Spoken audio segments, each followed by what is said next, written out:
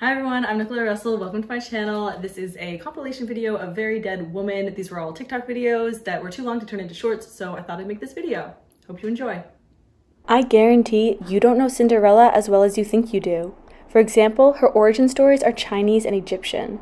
In the Egyptian tale, she's a mistreated but hard-working slave who's rewarded for her hard work with golden shoes. The god Horus, as a falcon, steals a shoe and brings it to the pharaoh, who searches for the owner and finds the beautiful Rhodopis and marries her. Her name means rosy cheeks, which would have been an unflattering name to mock the sunburn she'd get on her pale cheeks, as she was Greek stolen by pirates and sold into Egypt. Anyone without dark hair or dark eyes at the time could be a slave. In the Chinese tale, Cinderella is Ye Shin. She has a magical fish which her cruel stepmother steals and cooks. Ye Shin saves the bones and makes wishes upon them. Thanks to the bones, she's able to go to the festival and in golden slippers. She loses one there, and when the emperor finds it, he searches for her and they marry. Her evil stepmother and sisters live in a cave until they are crushed by falling rocks. There are over 1,500 versions of the persecuted heroine/Cinderella tale, as mostly every culture eventually adopted their own. The version we know and love today, adopted by Disney in 1950, was written by a Frenchman, Charles Perrault. Here we have slippers of glass for the first time, but what we should really note about his Cinderella is that Cendrillon, meaning little ashes, is a quite passive, docile,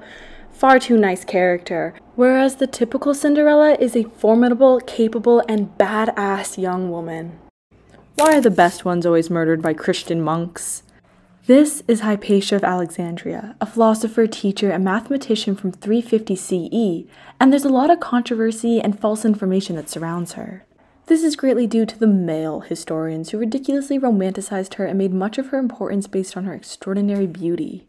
But the truth is, we don't actually know what she looked like. The closest source we have was born half a century after her death, but he claimed that she was so beautiful her students were frequently falling in love with her. Supposedly, one was so enamored she couldn't get rid of him until she pulled her bloody menstrual rag out and waved it in his face.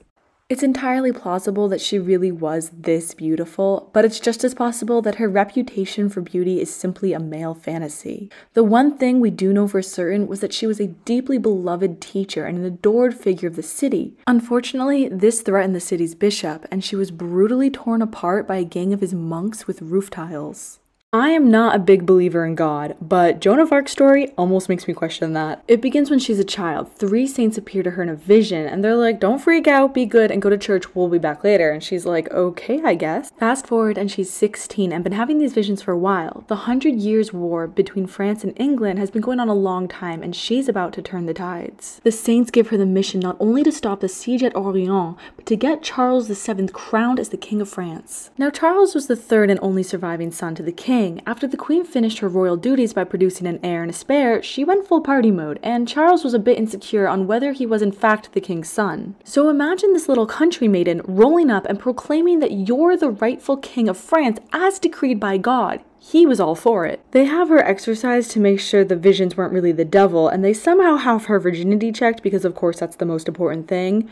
But she's good to go, and Charles gives her a horse and some armor. She tells them to go dig in a certain place, and they find a sword with 5 crosses engraved in it, and she was ready for war. A call for volunteer soldiers goes out, and thousands of men show up to fight for her. Her story was filling the people of France with hope. They get to Orleans, and it's a brutal battle. She even gets an arrow to the neck, but her presence there incredibly inspires her men, and she wins back the city after only 10 days. Next, she gets Charles crowned and then heads to Paris to keep fighting, where she's captured. Now, the English can't just kill her because she'll be made into a martyr for the French. They need to figure out a way to end her righteously. A trial begins, and she's interrogated ruthlessly. They claim that she's a heretic for wearing men's clothing, so she promises to never do so again. But in her cell, her guards rip off her dress and throw men's clothing to the floor. She's given the choice to put them on or be assaulted, so she puts on the clothes. The English charge her with relapsed heresy and burn her the next day.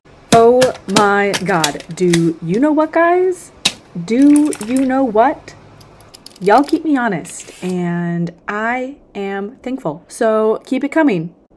Also, I've made stickers, not with her false blonde hair, but with her lovely natural and true dark brown locks. The link is in my bio. Let me know if you want stickers of anything else. Pocahontas was 11 when she met John Smith. He'd arrived to help establish the Jamestown colony, built right on Pocahontas' father's land, chief of the Powhatan people. At first, the chief remained unaggressive and traded with them, and he soon realized that these trespassers were not very smart. They'd built their fort in a poor location, they couldn't seem to grow or even gather food at all, their guns were impressive but slow and not a match at all to an archer. So he sent several delegations to the brave explorers, and provided them with food. Pocahontas was part of these groups, and as she had not yet reached puberty and was thus still a child, she was always naked. Anyway, winter hit and no delegation had come with food for the white guys, so John Smith was sent to find Chief Powhatan. He was captured, and a great feast was held in the longhouse. For dessert, John's head was shoved on a stone and a club was raised to beat in his skull when suddenly Pocahontas threw herself between him and the executioner, pleading for his life. Anyway, that's the version John told years later. The story he told in a letter sent right afterwards was that he was treated well, fed, talked with, and then let go.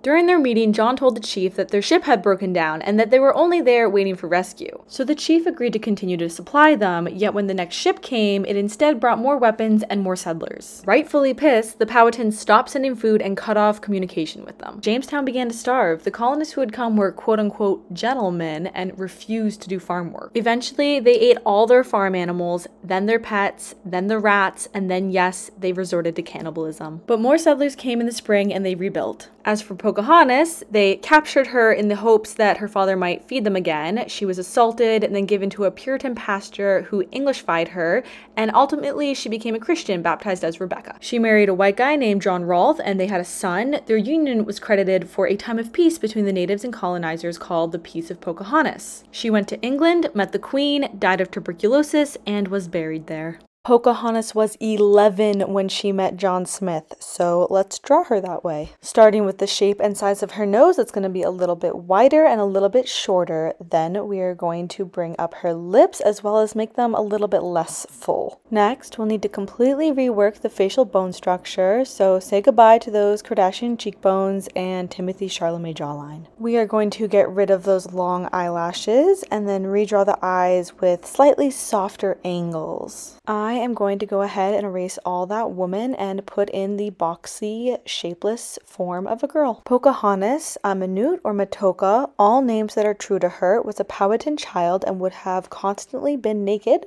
until puberty, so I drew her in that way. Technically, she would have also been bald. Not a single woman burned during the Salem witch trials. That was only a European practice. When local folklore of flying women succumbed to the devil who kissed his buttocks, evil doers and causers of plague who gather at Sabbaths to eat children and copulate with demons, met with a new text, the hammer of witches. In the 14th century, fire was set to the witch hysteria. The text served as an encyclopedia and operational guide on how to deal with the supernatural threat of witches. Not only was it the most used witch hunting guidebook, but also supplied lovely support as to why women are more likely to succumb to the devil. Women are more carnal than a man, and all witchcraft comes from carnal lust, which in a woman is insatiable.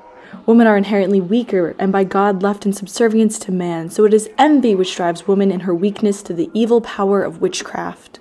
40 to 50,000 people were tortured and executed in Europe for witchcraft. 20% were male, hundreds were children, but most commonly they were widowed, poor, or outspoken women. When the Puritans left Europe to settle in the New World, they would bring their fear and hatred of witches with them to the village of Salem. To understand the Salem witch trials, one must understand the psychology of the villagers. The Puritans who settled there were of the business of purifying the politically and spiritually corrupt Church of England who they left behind. Puritans were hardy, strict, superstitious, and ran on spiritual fear. They believed each person was predestined for heaven or hell by God and spent every waking second trying to determine which way their soul was headed. The pressure to be perfect was heavy. Bad feelings like anger or envy implied spiritual weakness and could be a sign from God you were not a chosen one. Moreover, communities had a collective soul, and one weak individual could mean damnation for the rest. Witches provided an out. You could blame a witch for bad feelings and kill them for the sake of the community. They provided relief in a terribly unhappy and suppressed time of life. Unmarried, poor, or otherwise troublesome women were typically those accused, while the accusers were those with motivation to deflect blame or attract attention. Middle-aged women facing loss of status at the end of their childbearing years, men under the pressure of providing for themselves and a family, and teenage girls who endured a completely powerless place in society could find relief for their anxieties and frustrations in accusing a neighbor of witchcraft. The tragic events of 1692 were ready to unfold. Marie Antoinette was not the villain you think she was. When she came to France, she was 14. She was a soft and shy child come alone to the French court, who immediately began to use and manipulate her in any way they could. So she began to avoid the court as much as possible, which unfortunately offended many. Vicious rumors began to fly about her, such as she was sleeping with her husband's brothers, gambling and spending wildly, and there was even a story of an incident with Thomas Jefferson. When a bad year for grain passed, rumors were created that it was her fault for the lack of bread. Her darling husband was not exactly an ally, and for the most part was also just a shy child. When he became king, he was a rather weak one. Louis XVI became a puppet to his advisors, who were having a terribly good laugh at England at the time by having Louis finance a little revolution taking place overseas. But it was Marie, of course, who was blamed for the increase in taxes. They would not laugh long, however. Taking inspiration from the newly united states, the French Revolution followed. Marie would be victim of it. After Versailles was stormed, the royal family was taken to Paris and held as prisoners. In prison, Marie had to listen to the torture of her son in the next room as he was coerced into saying that his mother had been indecent with him. It took months and he cried and cried. Finally, she was brought before the guillotine. Her last words when she stepped on the executioner's foot were, "Pardon me, monsieur, I did not do it on purpose." The method of execution before the guillotine made its debut was an axeman, and it would often take more than one or two very painful swings to execute a person. So the shiny new toy capable of slicing a head instantaneously clean off was quite a mercy, which was exactly what it was created to be. Dr. Guillotine did not invent the guillotine, but he was a huge advocate for this new humane invention of executing prisoners. However, when the French Revolution came around, this invention was recognized not only as a successfully more humane death, but a very efficient one. During the Revolution, it became so refined it could take care of 12 people every 13 minutes. The streets running red with blood is not an exaggeration. The Revolution claimed countless more deaths than otherwise would have been possible, many of which without trial. Dr. Guillotine would always regret that his campaigning for such an easy execution method led to so much extra bloodshed in the mad hands of the mob. The most powerful pirate in all of history was a woman named Ching Shih. The first documentation we have of her was when she was 20 and working as a prostitute on an illegal floating brothel called a flower boat. Men would be entertained by music, food, and the horizontal arts. Legend has it when a terrible pirate captured her boat and brought all the women onto his deck, their hands bound, he was taken aback by her beauty and had her ties cut. She sprung at him, trying to gouge out his eyes, and he fell madly in love with her. The more boring story is that he'd been a longtime customer and they eventually fell in love. But at 26 they married. Their contract stated she would share in his business in an equal amount of power and profits. They became partners and together built a pirate empire. Plus, her husband got to keep his boyfriend on the side, who'd been captured at 15 and eventually became their lieutenant. When her husband died, Ching Shih assumed full power. The only person who might have been able to contest her was the boyfriend lieutenant, who they had adopted to secure a lineage. She fixed the problem by making him her lover, which is kinda weird, but eventually they did dissolve their parent-son relationship legally and were officially married. After taking over, she installed a few new rules. If you gave command that she did not approve, if you disobeyed her orders, if you committed sexual assault, if you had sex without permission, if you were unfaithful to your wife, your head would be chopped off. Her rule was absolute and punishment was swiftly executed. As she grew in fame and wealth, more pirates came to join her forces. The number of men under her control reached past 70,000, making her...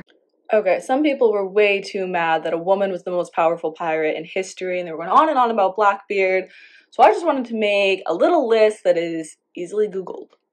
First, I do want to say, Blackbeard, super interesting dude, but he's a little more legend than man. Among other terrible, true things that he did, he would randomly shoot his crew. He had 14 different wives that he would let his crew assault as he watched. He was a little bit worse of a person than your average pirate. Nevertheless, onto the list. Number 1 in our heart, but last on our list, we have Captain Jack Sparrow with 1 ship and only ever about 50 men. Next on our list, we have Blackbeard with only 4 ships and only ever about 400 men. Next, we have Captain Morgan with 36 ships and about 1,900 men. Before we get to the top of our list, I have an honorable mention to Geelong, who is more of a military leader than an actual pirate, but 400 ships and 50 to 60,000 men. Pretty good. And at the top of our list, in the height of her power, we have Ching Shih at 1,800 ships and 70 to 80,000 men. She's the most powerful.